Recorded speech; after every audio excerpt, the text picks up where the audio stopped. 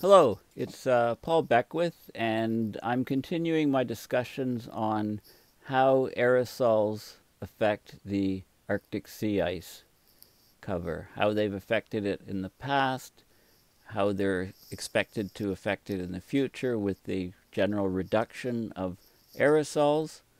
And that, helps us try to figure out the effect of the coronavirus caused industrial shutdowns, which have reduced aerosols significantly while the shutdowns have been in place. And can we tie that to incredibly warm Arctic temperatures and like over Siberia, for example, which are and also the very the sort of setting up of the Arctic for extremely rapid melt. So I talked about on the forums, the Arctic sea ice forums, how for the summer solstice on June 21st, we can expect most of the Arctic to be cloud free, good chunks of it, which will set up for extremely fast melting there. Now, of course, the reduction of aerosols, you need to talk about the different aerosols, the sulfate based aerosols, and also the black carbon aerosols, and they behave differently. And because the Arctic is so warm over the land, we can expect, a rapid, like a very bad wildfire season up in the Arctic, very rapid onset of fires. And I've talked about zombie fires, which kind of smoldered in the permafrost, smoldered in the peat bogs, etc., all winter, and then reignited when the snow left the ground.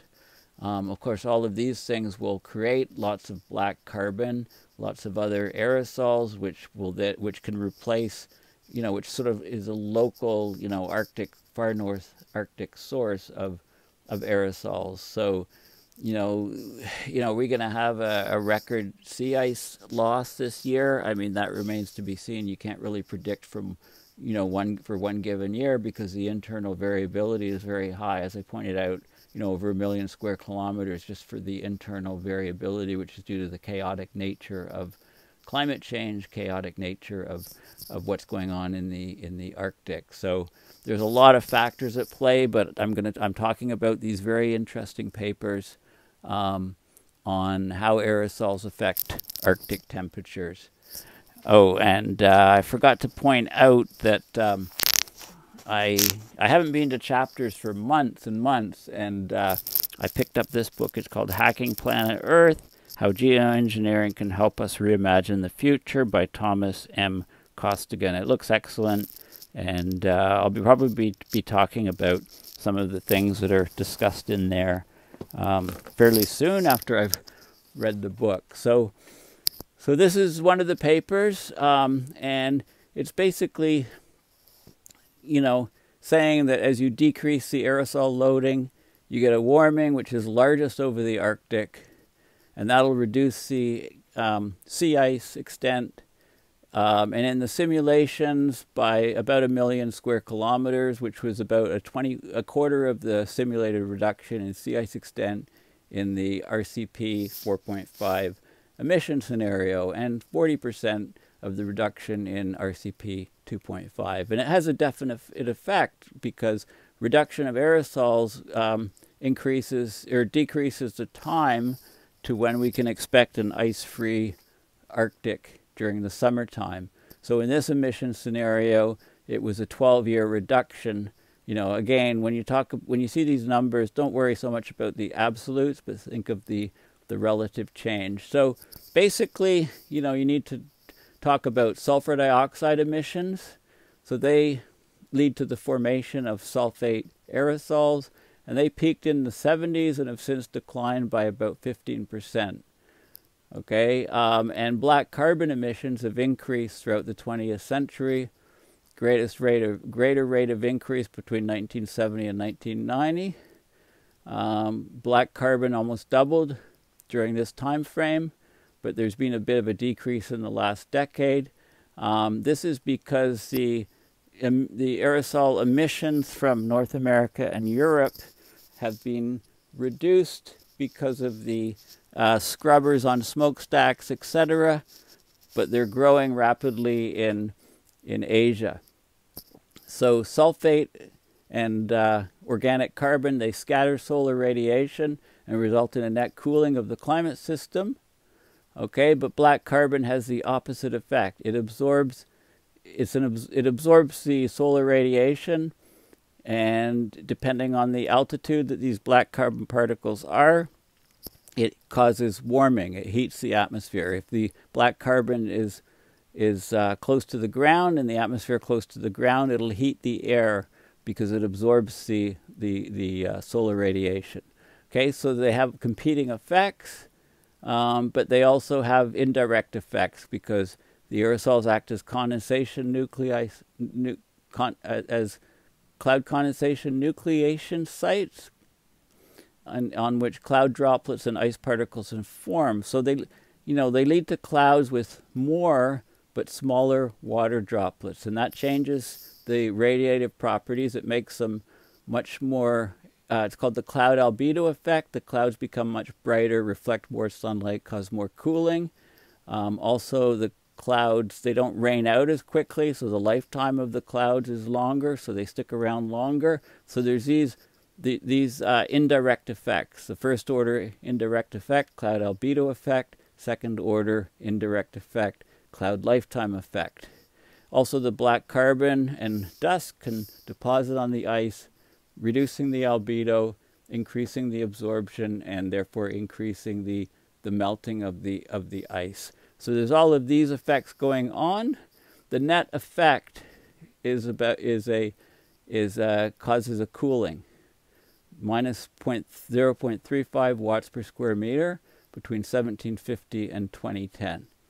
Okay, so here's some of the here. This is the global SO4 burden, sulfate burden. Okay, and it shows how it peaked in about well, this shows 1950, 60, 70, 80. So it peaked in about 1980s here, according to this data, and it's dropping. Okay, and if it's kept, so they looked at the RCP 4.5 with the aerosols staying fixed, and the projections in the different climate models of how the aerosols, different emission scenarios rather, representative concentration pathways from the IPCC, how the aerosols would change the sulfate. Okay, and this is the black carbon, peaking about 2000, and how it would change in the different emission scenarios and kept constant. Okay, and then they looked at the effect on the Arctic. So they talked about all the different effects in the Arctic, and they came up with, they discovered that about 60% of the warming induced by increasing greenhouse gases over the 20th century has been offset by the combined response to other anthropogenic forcing agents, which are dominated by aerosols. So aerosols have the presence of aerosols being being produced from Europe and North America specifically, caused kept the sea ice around longer. As the aerosols are cleaned up, the Arctic is warmer and warmer, and the sea ice is lost more quickly. Okay, but there's also more and more aerosols being produced in Asia, in China, and so they've tried to simulate all of that, basically. And so here's some of the results. This is the ensemble mean Arctic sea ice extent historically, black line, and basically, these are the different scenarios here. Okay, and they took out the they looked at the greenhouse gas only effect if the aerosols didn't change, and the net result is that the aerosols, as the aerosols are reduced, then the Arctic is warmed more. Okay, so the aerosols have a huge effect, and So here's some of the results here. The sea ice extent response to aerosol changes. Okay, and this is the extent in millions of square kilometers.